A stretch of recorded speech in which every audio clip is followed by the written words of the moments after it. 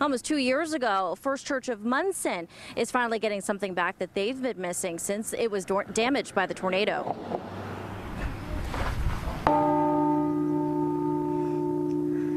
And that is what it sounds like. That's the new bell that arrived 2 weeks ago, and it's part of the major repairs needed to the First Church of Monson. The tornado damaged the ceiling inside the church and knocked down the steeple and bell, destroying them both. Delays in construction means that the bell won't be up in the steeple until likely the end of June, but it's already turning heads in town. People saw it driving through town, and we had folks stopping by here, and once it was off the truck, we were able to ring it, and it's quite an impressive thing.